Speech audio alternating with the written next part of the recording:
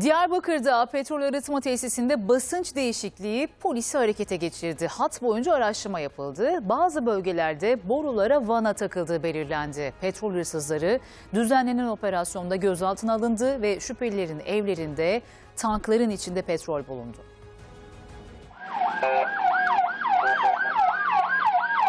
Aç kapıyı polis! Yakıtların konulabileceği depolar. Petrol boru hattını deldiler, taktıkları vanalarla yakıt çaldılar. Petrol hırsızları düzenlenen sondaj operasyonuyla kıskıvrak yakalandı. Önüne dön!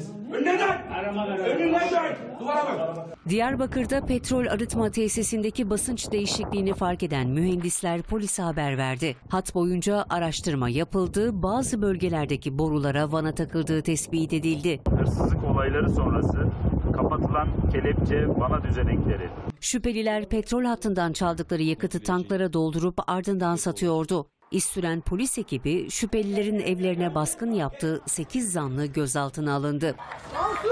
Kentte petrol hırsızlığına yönelik daha önce yapılan operasyonda 10 zanlı tutuklanarak cezaevine gönderilmişti.